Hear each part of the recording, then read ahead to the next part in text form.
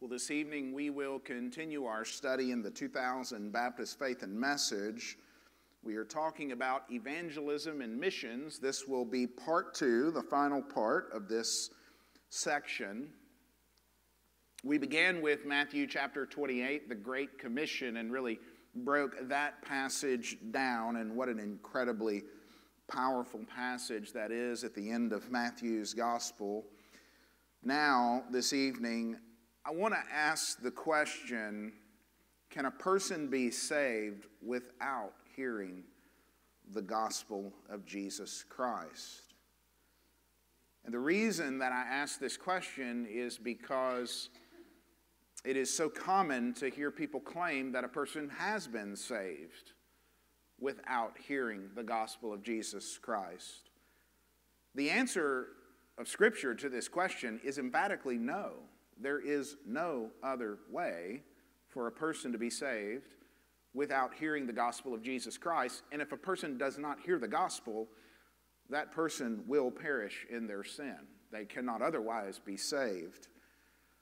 I've heard this many times claimed where, and I don't doubt that this has happened, that people have maybe had some sort of dream and somehow in that dream, you know, they see a man and they believe that man was Jesus, and then later a missionary comes to them and they say, oh, well, that's the person that I saw in the dream, this Jesus that you're telling me about. I don't doubt those stories. I have no way to verify those dreams, obviously. Those are subjective. But I will say, I don't doubt that happened, but whether truly they had a dream where God was kind of showing them this, the point is that a missionary went and shared the gospel with them, and they were saved through the gospel that missionary shared with them. They were not saved apart from someone going to them and telling them the gospel.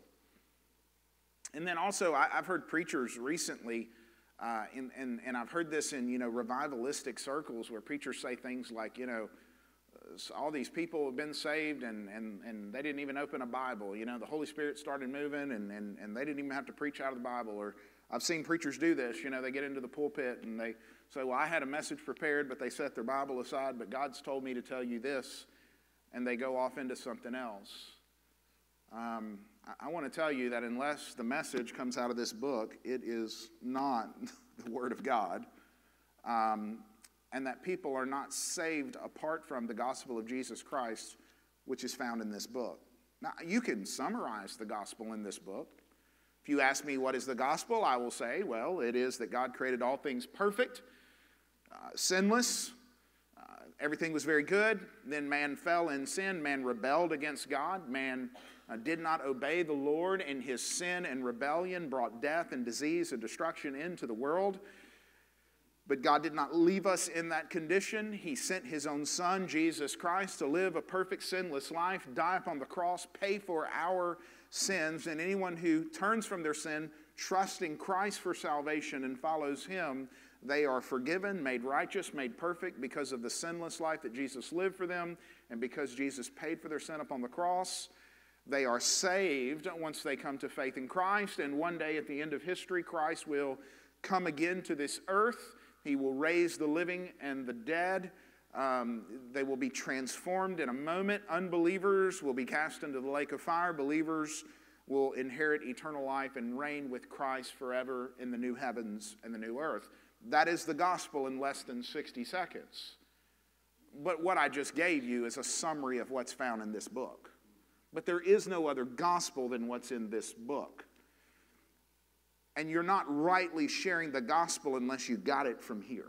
There is no other source of the gospel. This is it. And so I want to ask the question tonight, can a person be saved apart from hearing the gospel? And I'm going to show you that clearly the answer of Scripture is no, they cannot.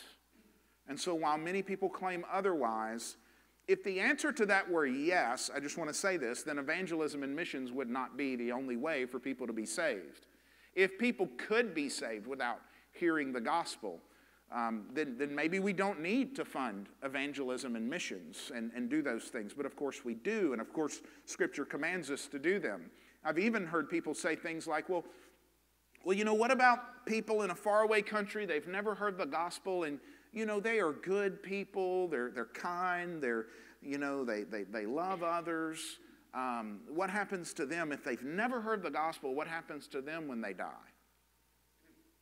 And my answer is the same thing that every other sinner deserves. But you see, the question itself about these good people in a faraway country, right there reveals to me a lack of understanding of Scripture. Romans chapter 3, verse 10 says, there is none good, not even one. No one seeks after God. We all like sheep have gone astray, each to his own ways. There are not good people in a faraway country. There are lost sinners in a faraway country who will perish without the gospel of Jesus Christ.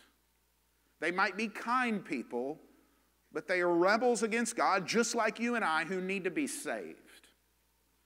And so, I'm going to demonstrate from Scripture tonight that the gospel of Jesus Christ and someone going and bringing the gospel to a person is the only way that they can be saved. Another instance where I hear this that drives me up the wall. You know, you'll see this meme out there on social media, you know, preach the gospel often, and if necessary, use words. There is no other way to preach the gospel than with words, okay? Now, should your life be consistent with what you say you believe? Of course. But you're not going to nice someone into the kingdom of heaven. You're going to have to tell them about their sin and their need of the Savior. I mean, at some point, you're going to have to explain who Jesus is, what he has done, and what they must do in light of this truth. So, preach the gospel often, and it's always necessary to use words. Okay, that's what it should say. There is no other way, and I will show you this from Scripture. Let's go to everyone's favorite Old Testament prophet, Ezekiel. I once preached verse by verse through the book of Ezekiel. I maintain that it is the most difficult book in the Bible to preach through. I did it in the years 2009 and 10. That is some time ago. I would probably do a much better job than I did 15 years ago. But I was an aspiring young pastor of a small church in rural Texas, and I just decided I'm going to preach verse by verse through Ezekiel. And I did it in about 2 years. And I learned a lot. And this passage, more than any other passage in Ezekiel, stuck out to me, and I've never forgotten it. Ezekiel chapter 3, beginning in verse 16. You remember John 3:16. I would encourage you to remember Ezekiel 3:16. It is also a profound passage of Scripture. The context here, by the way, is that Ezekiel has been called to be a prophet while the people of God have gone into exile in the nation of Babylon. And the reason that they've been exiled is because the people of Israel and Judah have worshiped other gods. They have turned away from the true God. And now Ezekiel is called to go to them and proclaim to a stubborn and rebellious people who have worshiped other gods that they need to repent of serving other gods and be faithful to the Lord God alone, the God of Scripture, the only true God. And so he is being called by God to go and preach the gospel to his own people who are prisoners and slaves in Babylon. And as he is to go there and preach the gospel, God warns them about how rebellious and stubborn the people will be. But he tells him that that's no excuse. Even though people will not want to hear this message, even though people will be offended and get upset with you when you tell them this message, Ezekiel, you have a responsibility to tell others this message. Ezekiel 3, verse 16. And at the end of 7 days, the word of the Lord came to me, Son of man, I have made you a watchman for the house of Israel. Now, I just want to say real quickly, this word watchman, it is a word that's typically used to speak of someone who would be on the walls of a fortified city, and he would be out there especially at night, although 24 hours a day, but especially at night. The watchman would have to stay awake and look for anyone who might come and try to attack the city. So Psalm 127, one of my favorite psalms, says that it is in vain, unless the Lord guards the city, the watchman stays awake in vain.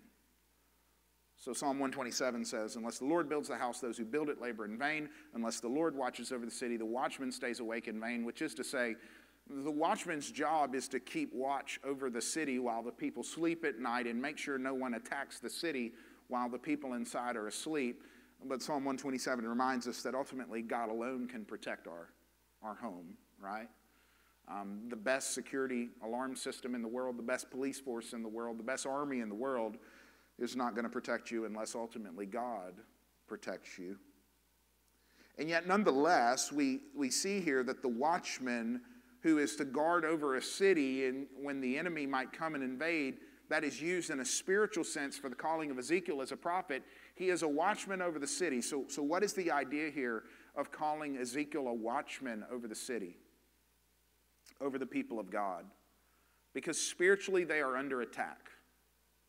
And the watchman's job when he sees danger in the middle of the night and all the people are asleep is to turn around and blow the trumpet and shout, "There's danger, get up, it's time to fight." The watchman would be derelict in his duty if he saw the enemy coming to attack and did nothing. And so God uses this metaphor for the responsibility of Ezekiel and by extension every one of us to be a watchman on the wall who sees the attacks of an unbelieving world and warns other people about the spiritual danger and the only hope of salvation. So he says in verse 17, "Son of man, I have made you a watchman for the house of Israel. Whenever you hear a word from my mouth, you shall give them warning from me." Let's just take that command right there. You hear a word from God, tell others that word. Brothers and sisters, do we have a word from God? Amen. Right here in this book. So that clearly means God has given us his word in the 66 books of this Bible. We have a responsibility to tell others his word. Very simple, and yet so few people obey this command. Whenever you hear a word from my mouth, you shall give them warning from me. Verse 18, if I say to the wicked, you shall surely die, and you give him no warning, nor speak to warn the wicked from his wicked way in order to save his life, that wicked person shall die for his iniquity, but his blood I will require at your hand. The Lord begins here in verse 18 by answering the hypothetical question of, well, what about the person in a faraway country who's never heard the gospel? If they die without hearing the gospel, do they get to go to heaven? And the answer here is emphatically no. He says, if you do not warn the wicked man, and all people are sinners. We're all wicked, okay? There's no one who's good. So he says, if you do not warn the wicked man from his wicked way in order to save his life, and the Hebrew word here is nephesh, and it's sometimes translated soul. It's kind of wrapped up both in the concept of physical and spiritual life. It's almost inseparable. So whereas in the New Testament, you have different words to speak of physical and spiritual life, psuche and zoe in the Greek language. In Hebrew, there's one word, nephesh, and it kind of means both at the same time. And so, save his life, save his soul, which is it? It's kind of both, really, the way this Hebrew word is used. Meaning, look, sin can bring both judgment now and for eternity, right? I mean, sin can destroy your life today, and it can also send you to an eternity in hell. And I think God is implying both here, right? And so he says here, if you do not warn the wicked man in his wicked way in order to save his life, that wicked person shall die for his iniquity. Listen, if no one warns them, they will perish in their sin. Now, some people don't like that, but look, that's what the Word of God says. And if that's not true, why do we send missionaries around the world anyways, right? If we have a theology that says, well, if a person has never heard the gospel of Jesus Christ and dies without hearing the gospel, they automatically get into heaven because God grades on a curve. If that's our theology, then the worst thing we could do is send them a missionary, because then they might hear the gospel and reject it. But that's not what the Bible says. That's the way some people think. I've heard preachers say those very words, well-known, popular preachers. But that's not what the Word of God says here, is it? If God has given us His Word, and we fail to warn the wicked person in his wicked way in order to save his soul, that wicked person shall die for his iniquity. But then look at what God says. But his blood I will require at your hand. Now that's language used throughout the Old Testament case law as it deals with murder and manslaughter.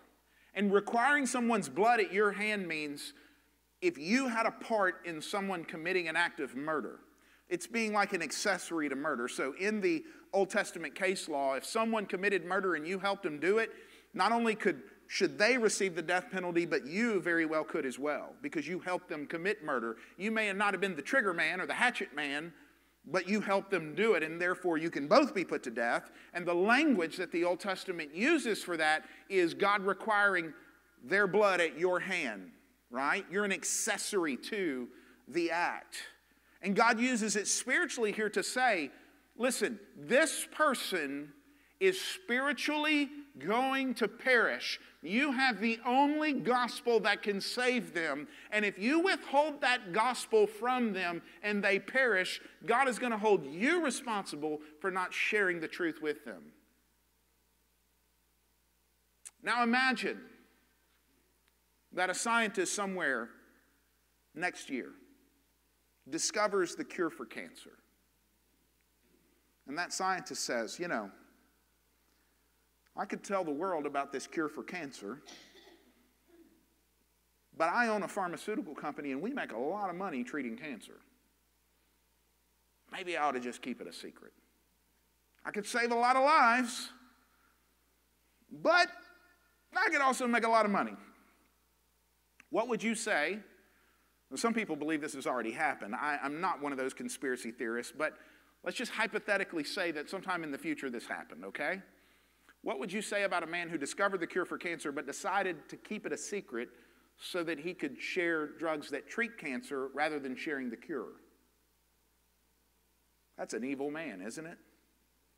Brothers and sisters, everyone in this world has a spiritual cancer called sin, and we have the perfect cure. And if we withhold the cure from those people who are perishing in their sin, we are evil.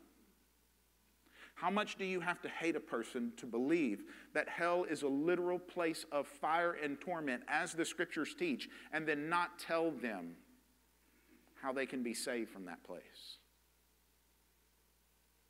It's not loving to tell people who are living in a sinful and wicked lifestyle, whatever that lifestyle is.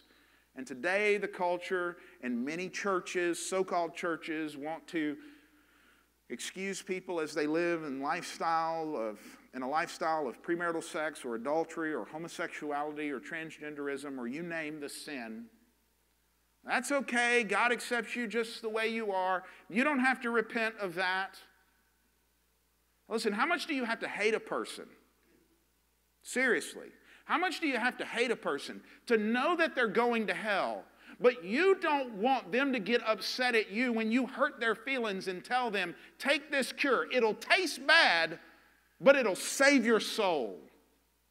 It might hurt your feelings, but it'll save your soul. And you say to yourself, well, I don't want anybody to get mad at me, so I'll let them perish for eternity in hell rather than make them upset at me.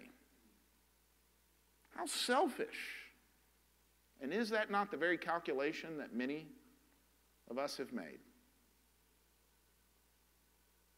I say it having been guilty of doing the same thing myself. God is commanding Ezekiel not to do that here. Ezekiel, you have to tell them. And if you don't tell them, God says, their soul will perish and I will require their blood at your hand. Their blood will be on your hands, Ezekiel, because you could have given them the gospel that would have saved their soul. Verse 19. But if you warn the wicked, Ezekiel, if you do what I'm calling you to do, and you proclaim this gospel, if you warn the wicked, and he does not turn from his wickedness or from his wicked way, he shall die for his iniquity. But you will have delivered your soul. Now notice here, the unbeliever has the same eternal destination regardless of if he heard the gospel and rejected it or never heard the gospel at all. But for the Christian, if we don't share the gospel with them, God's going to punish us and hold us accountable for not sharing that gospel. And if we do share it, we will have delivered our souls. Now you might ask the question here, wait, I thought we were saved by grace and not by works. Are you telling me that I can be a saved, born-again Christian and lose my salvation because I don't share the gospel with people? No, that's not what I'm telling you. I'm telling you that if you are a saved, born-again Christian, you will share the gospel with other people. And as Charles Spurgeon said, there are two types of Christians: missionaries and imposters. What am I saying? There is no such thing as a Christian who does not share his or her faith. What do you think Jesus meant when he said, if any man is ashamed of me and my gospel in this wicked and adulterous generation, of him will the Son of Man be ashamed when he comes into his Father's glory? What do you think Jesus meant when he said that? He's saying those who truly know me will tell others about me, and those who are unwilling to tell others about me never knew me to begin with. I'm not saying you earn your way into heaven by sharing the gospel with other people. I'm telling you that if you've really been born again and saved and you've been given the cure to spiritual cancer, you will be willing to share that cure with other people.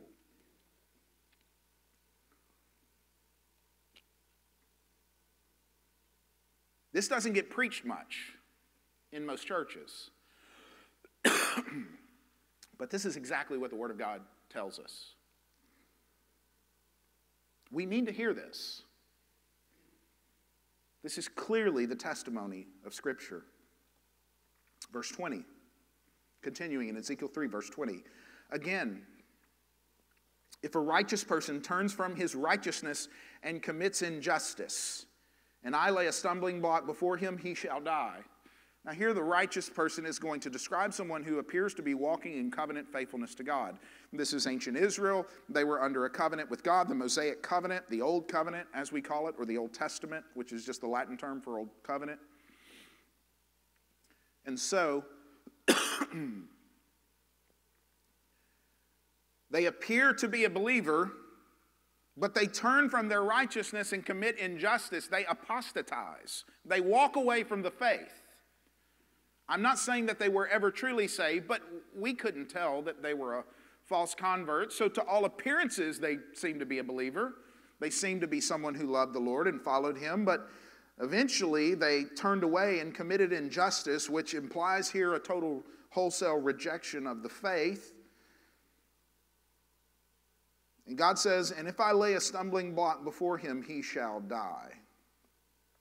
Interesting here that this often happens as a result of a stumbling block, and I won't go into this too much, but this is where God has basically required something of this person that revealed that they were not willing to give that thing up in order to have God. It was some sin they're unwilling to repent of. He shall die.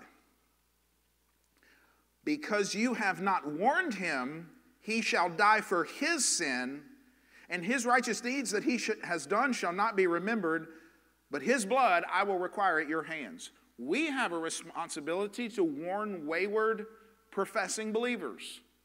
In the New Testament, this is called church discipline. This is what is spoken of by Jesus when he talks about the 99 sheep and the one goes astray and the shepherd goes after the straying sheep. We are to plead with them to return. We have that responsibility. And if we don't plead with them, God will hold us accountable for being silent. Verse 21, but if you warn the righteous person not to sin, if you plead with this professing believer, don't do that. Come back to the faith. If you warn the righteous person not to sin and he does not sin, if he repents, he shall surely live. The goal of church discipline is not to kick people out of the church, but to help people to repent. And by the way, we all need that, okay? Listen, not one of us is a perfect Christian, okay? We're all going to mess up, and we need to lovingly and graciously say, brother, sister, let's make this right.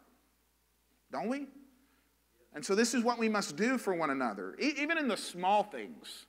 Even when we lose our temper, we need to say, I've done the same thing myself, but that's still sin, and we need to repent and make this right.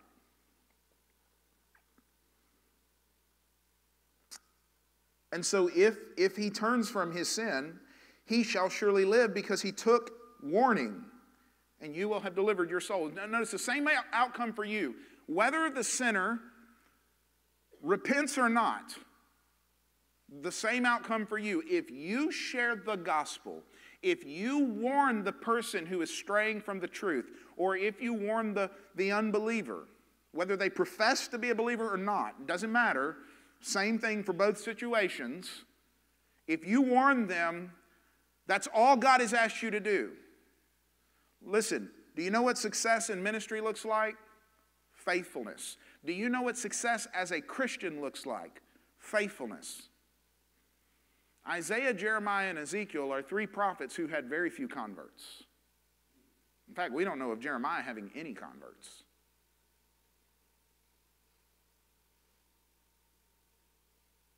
God didn't call them to be successful. They didn't have a lot of numbers to count, brothers and sisters. If the number of people that you can say that were saved under your ministry is the mark of success, then Isaiah, Jeremiah, and Ezekiel would be abysmal failures. Just read those books of the Bible. Most people rejected their message, but they were faithful prophets of God. Listen, whether or not the person repents, that is the work of the Spirit of God. You do not have control of other people's hearts. This should be liberating to you. God has called you to share the gospel with people, not to repent for them. If they will not hear the gospel and believe, that is not on you. Look at what it says here. If they don't believe, it's on them, not on you. If they do believe, they'll be saved, and God will reward you for your faithfulness. Regardless, we have a responsibility to share this gospel. Verse 24, and the hand of the Lord was upon me there, and he said to me, arise, go into the valley, and there I will speak with you. So I arose and went into the valley, and behold, the glory of the Lord stood there, like the glory that I had seen by the Kabar Canal, and I fell on my face. But the Spirit entered into me and set me on my feet, and he spoke with me and said to me, go shut yourself within the house, and you, O Son of Man, behold, cords will be placed upon you, and you shall be bound with them, so that you cannot go out among the people. And I will make your tongue cling to the roof of your mouth, so that you shall be mute and unable to reprove them, for they are a rebellious house. God says, Ezekiel, you're going to go to them, and they're not going to listen. Try being that missionary, where God sends you to a people and says, and by the way, they're not going to listen, but I still want you to go. So listen. Do not judge the faithfulness of a Christian, an evangelist, a missionary, a pastor, based on the numbers. The numbers are up to God. Judge the quality of their ministry based on their faithfulness to do what God has commanded them to do. Results are in the hands of God. We simply obey and leave the rest up to the Lord. God says in verse 26, "And I will make your tongue cling to the roof of your mouth, so that you shall be mute and unable to reprove them, for they are a rebellious house. But when I speak with you, I will open your mouth, and you shall say to them, Thus says the Lord, who will hear, let him hear, and he who will refuse to hear, let him refuse, for they are a rebellious house." Now Sunday I gave away what happens later in chapter 37. Ezekiel has a revival in a graveyard. And if you haven't read Ezekiel 37 yet, you need to go home and read it. It's incredible. But the beginning of the book, this is what it's like. He goes and proclaims the gospel to people who don't want to hear it. Now let's go to the New Testament. We will go to what is really a quintessential passage for this truth, Romans chapter 10. And I do want to kind of explain this passage. And I want to say this generously, but I want to explain this passage in more depth and context than I usually hear in most pulpits. Because what often happens in Romans chapter 10 is you'll hear someone simply quote chapter 10, verse 9, "If you confess with your mouth that Jesus is Lord and believe in your heart God raised him from the dead, you will be saved." And a lot of times what a preacher will say is, look, if you will just say the words, Jesus is Lord, and you believe that he died on the cross, was buried, and rose from the grave, then you're saved. That is not what Romans 10:9 is saying. That is not all that is required for a person to be saved. Faith is not, oh yeah, I think those things are true, and I'll repeat these words in a prayer. That's not even close. So I'm going to explain what is being said in Romans chapter 10 in its appropriate context, and you will see that the faith that is called here is a faith where we are called to give up everything to follow Jesus Christ and to lay our lives down to follow him. Let's begin in Romans 10, verse 1. Speaking of his Jewish kinsmen, "Brothers, my heart's desire and prayer to God for them is that they may be saved." So Paul is speaking of his fellow Jews who have rejected Christ. And he tells us, he started telling us this in chapter 9, that he has this great desire to see them saved and come to faith in Christ. Verse 2, "For I bear witness that they have a zeal for God, but not according to knowledge." They are a pious people. They pray. They do all these religious things. But they don't understand the true gospel. They have a zeal for God, but not according to knowledge. Listen, there are a lot of sincere lost people in this world. One of the most heartbreaking things is a person who is sincerely committed to a false religion. I've known a lot of sincere Buddhists, sincere Hindus, sincere Mormons, sincere Jehovah's Witnesses, and it breaks my heart because they have a zeal and they're doing all that they know to do, but it's not according to knowledge. A false gospel will not save you no matter how dedicated you are to it. Paul is talking about unbelieving Jews who were very dedicated to the wrong message. And in fact, they had not understood the Old Testament message. It was not one of work salvation, but it was one that pointed to the cross of Christ, as he will say in the next few verses. Verse 3, "For being ignorant of the righteousness of God and seeking to establish their own, they did not submit to God's righteousness." Now, I kind of have to almost summarize the book of Romans when I say this, so I'm just going to briefly say the righteousness of God in the book of Romans, this Greek phrase, dikaia sune theou, this phrase, the righteousness of God, is used in Romans and Galatians in particular, but Paul's writings, as a technical theological term for how a person is saved. And here's what he means. The righteousness of God means what we call the doctrine of justification. And it means this, that when the sinner places their faith in Christ, the perfect, sinless, spotless righteousness of Jesus Christ is given to them. We call this imputed righteousness.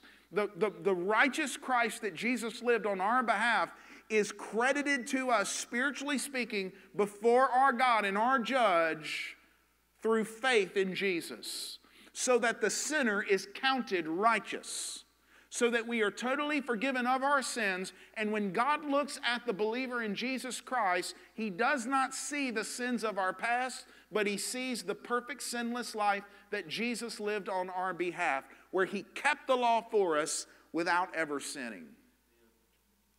That is what Paul means by the righteousness of God. The righteousness of God that is by faith in Jesus Christ. And so Paul has been building this idea in the first 9 chapters of Romans, and so that's kind of a quick summary of what's happened up to this point in the book.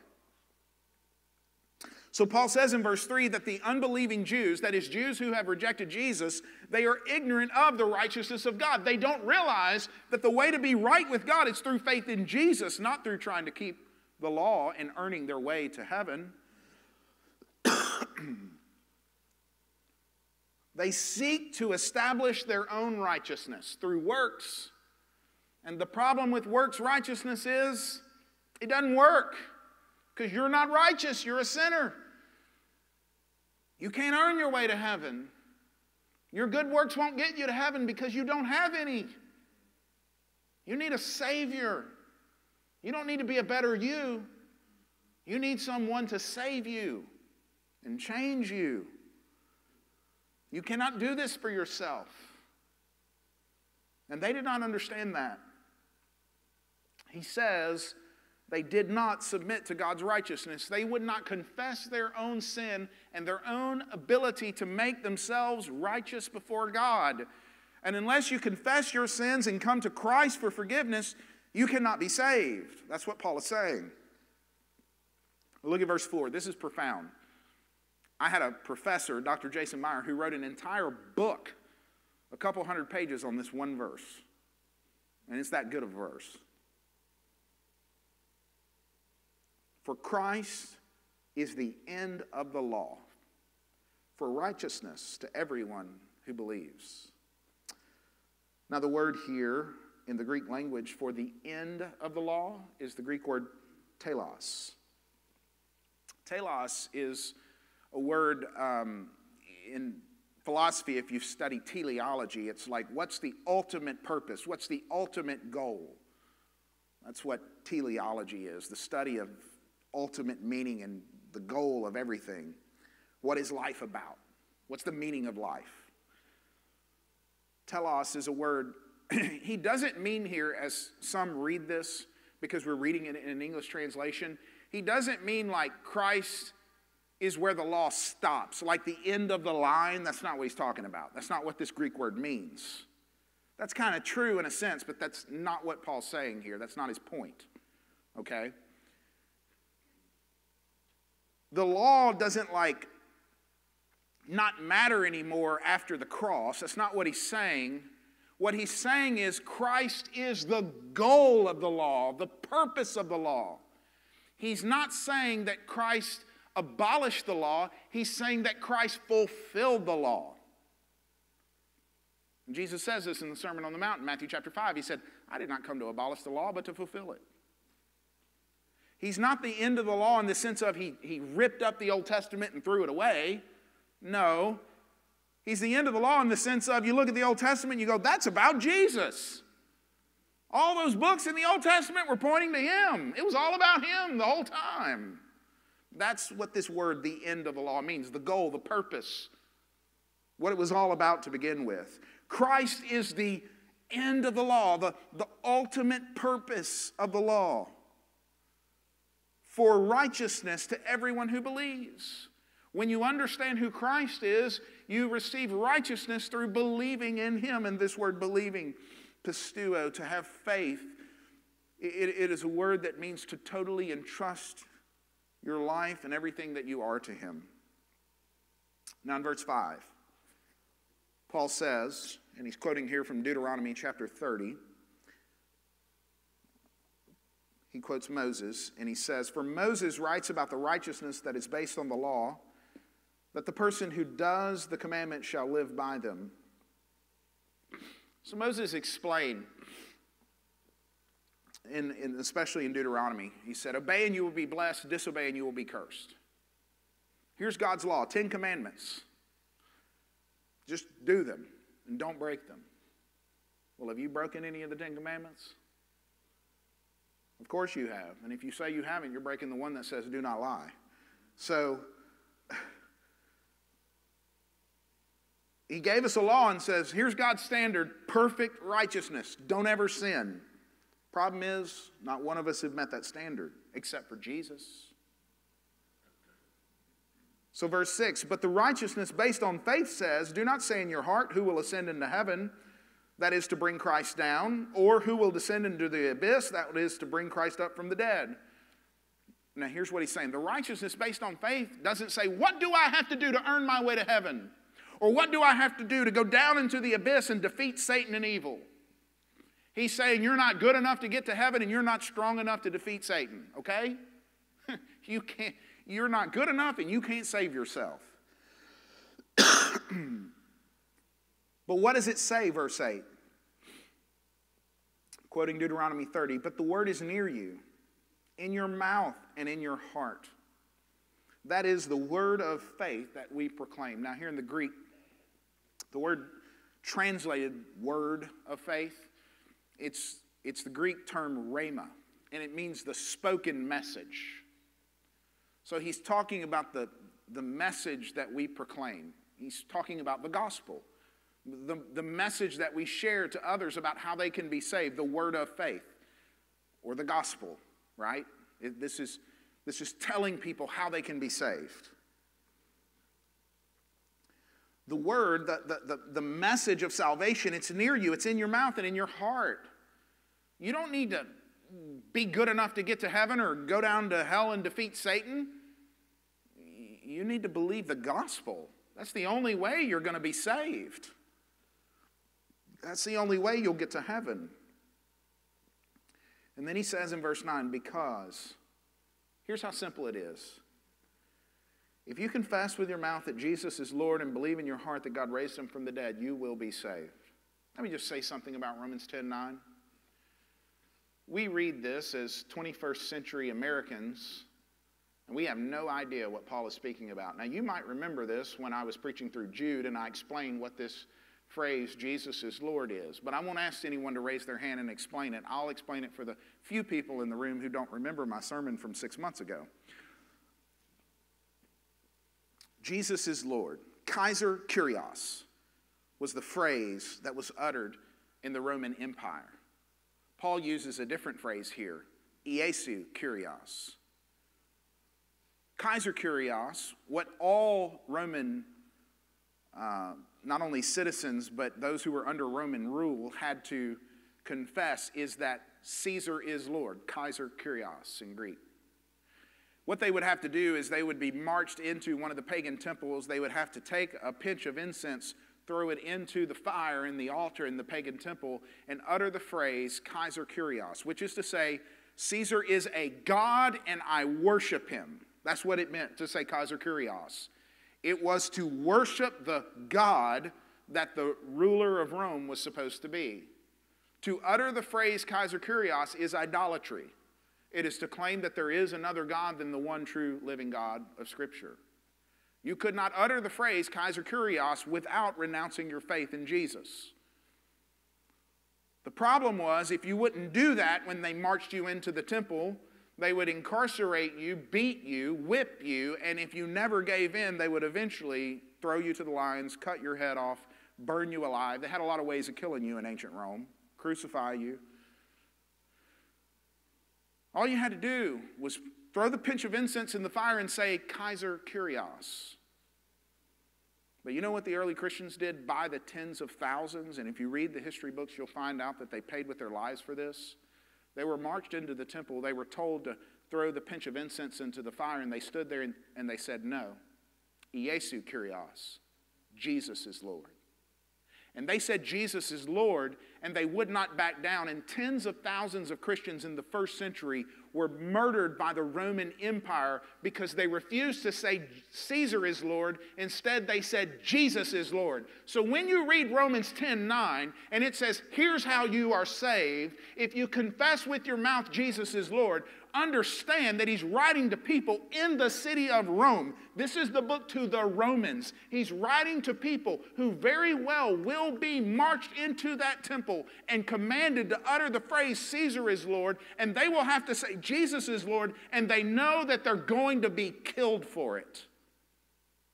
So no, he is not talking about repeating the words in the sinner's prayer. He's talking about a faith in Christ where you say, I will die if I have to follow Jesus. I will give up everything to follow this Savior. Caesar is not Lord. Jesus alone is Lord. So he says here, if you confess with your mouth that Jesus is Lord and no one else is, even if it costs you your life, and if you believe in your heart that God raised him from the dead, if you believe the truths of the gospel, you will be saved. Well, it means a whole lot more than most people think it means, doesn't it? It is a beautiful verse, and it does teach the doctrine of justification by faith alone. But that faith, though salvation is free, it will cost you everything. You understand that? If you're going to follow Jesus, that means you must lay down everything else to follow him, even if you have to lay down your life to do it. Could you try again? Verse 10. For with the heart one believes and is justified, and with the mouth one confesses and is saved. For the scripture says, everyone who believes in him will not be put to shame. Remember, he's writing to people who likely will be killed for saying Jesus is Lord. And he says, but look, if they kill you, you go to heaven. Just keep that in mind. You will not be put to shame. Remember where your soul is going if they kill your body. For there is no distinction between Jew and Greek. For the same Kyrios, the same Lord, is Lord of all. He says Jesus is Lord of all. Even those Romans who want to kill you for believing in Jesus. So he's reminding us, the people who might execute you for your faith in Christ, they're going to answer to Jesus on the day of judgment. The same Lord is Lord of all, bestowing his riches on all who call on him. For everyone who calls on the name of the Lord will be saved. And the idea of calling on the name of the Lord here, he's quoting from the prophet Habakkuk. But understand here in this context, the idea of calling, he's quoting from Joel 2:32. But the idea of calling on the name of the Lord here is, they tell you you have to pronounce your loyalty to Caesar, and you are to call on the name of the Lord in that moment. Now look at verse 14. How then will they call on him in whom they have not believed? Well, you can't call on a Savior that you don't believe in. And how are they to believe in him of whom they have never heard? Well, how can you believe in Jesus if no one's ever told you about him? And how are they to hear without someone preaching? And this word preaching, by the way, it means caruso, to proclaim good news. It doesn't mean like the pastor preaching from the pulpit. It means proclaim good news. He's talking about evangelism. So it includes pastors preaching from the pulpit, but it includes you as a Christian sharing the gospel with your neighbor. The word means to proclaim the good news. So how will they hear the gospel if someone doesn't tell them the gospel? And you realize what the answer is, right? They won't. Unless someone goes and tells them the gospel, they won't ever get to hear the gospel. But the problem is, the gospel is the only way they can be saved. And how are they to preach unless they are sent? Well, who sends them out? God through his churches. This is calling on churches to be faithful in supporting evangelism and missions. As it is written, how beautiful are the feet of those who preach the good news.